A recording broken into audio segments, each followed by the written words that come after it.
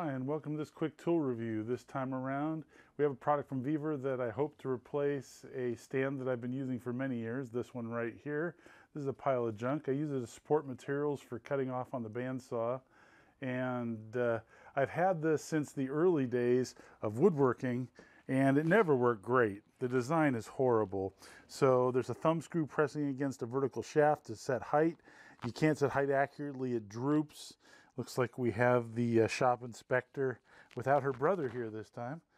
And get back to this. So this stand has always been horrible, but I like the roller because it lets you move stock easily in one direction.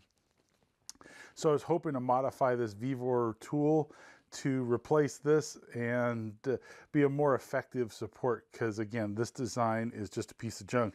The bottom has Allen screws pressed against a shaft to keep it centered. This whole thing is slops all over the place. It was okay in woodworking. It was never great then, and it's really inadequate now with heavier metal parts. Inside we should have the tool. They wrapped some extra tape around it, although they didn't use fiber reinforced tape, which might have been a nice touch. This one got a little manhandled in shipping, as everything seems to be these days, especially if it's a heavier item. This one's not super heavy, but it is all metal inside.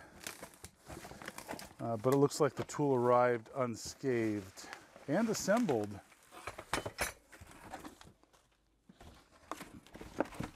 You can see where it took a pounding inside the box.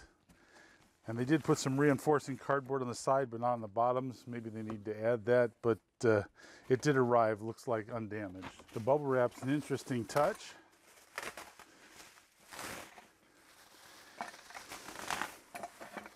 Acme threads, cast nut on the top, very heavy duty. I guess that's the 2,500 pound part.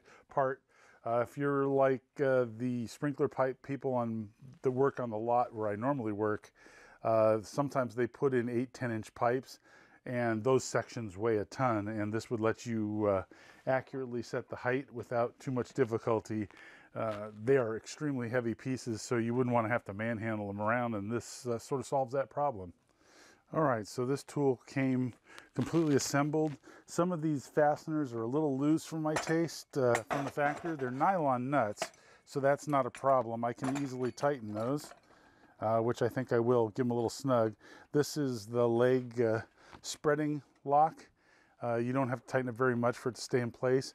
It's got a nice handle for transport, which is pretty handy. It's not super heavy, but it's heavy enough that the handle's a nice addition and doesn't seem to get in the way. This is the column height lock. All right, so looking at this design, it's kind of creative. You have the fine height adjust right here with the Acme threaded screw on what looks like something like a 1 1/4 inch shaft, although it's probably a metric equivalent.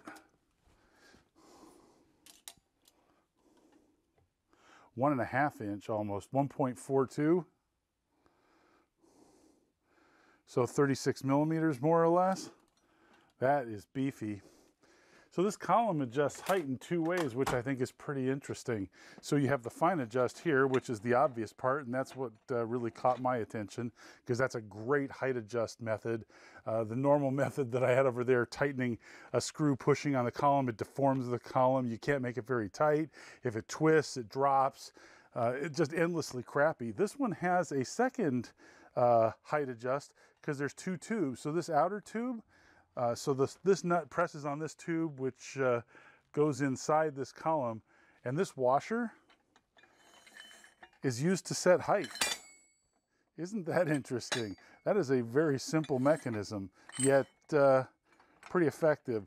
There's a fair amount of slop in the tube, but if you're just trying to set height on a piece of material, I'm sure it's more than adequate, and then the fine adjust is going to get you there. That is a really creative solution. That's like almost a 1/4 inch thick washer. Interesting design. And then there is a threaded handle that pushes on this column to lock this guy in place as well. So if we raise this guy up and tighten this guy here, it's not dropping down on its own without that. But if you're loaded up with 2,500 pounds, you're going to definitely want to trust multiple things so that your pipe doesn't come down. I'm going to use it for stock, so that should not be a problem. The welds look good on this thing. Like I said, some of these were a little loose, like there's a fair amount of slop in these. I'm going to snug them up a little bit.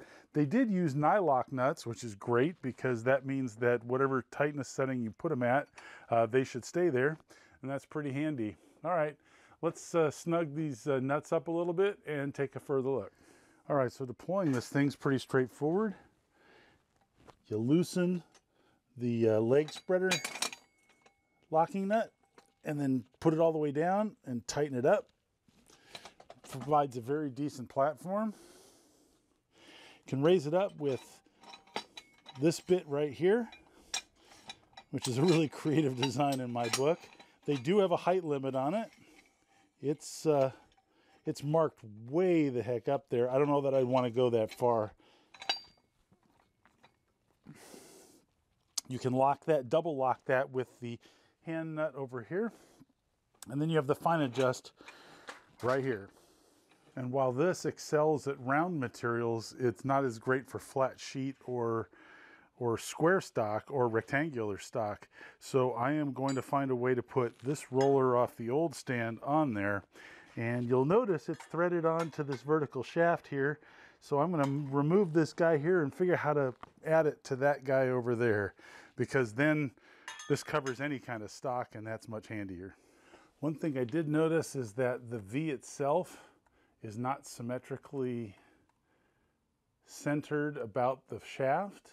It looks like it's a little low on this side and a little high on this side. So in order to get this level on there, I would have to slide this plate a little to the right, which is fine actually, that's not a problem. So what I'm going to do is I'm going to weld this plate on there, add some screw holes, and put the roller base on there, and that'll let me control just about any kind of stock. I don't really do a lot of pipe work, so I don't need this V feature specifically.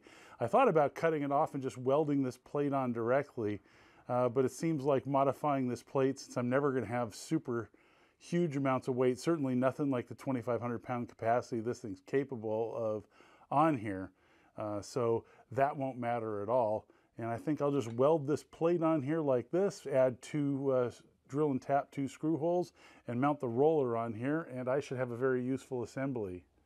All right, so here's my final thought. This Vevor pipe stand is an excellent generic stand. Even if you don't need it to hold up pipe, it's an extremely well-made, very strong 2,500 pound capacity stand, and you can modify it as needed. So if you don't want the V-block, you could just cut that off and use the Acme threaded rod to attach to whatever you want, or you could do what I did and weld a 3/8 inch plate on here, drill and tap the plate to hold this roller, and now I've got a material roller that will help me cut things on my bandsaw that are longer than just a foot or so. So that's pretty fantastic. The stand is really well made, really strong, and it's generic. You don't have to use it for what they intended, and it's 70 bucks. It's a deal. I think Vevor's got a winner here. Thanks for watching. Hope you find it useful. Hope to see you next time.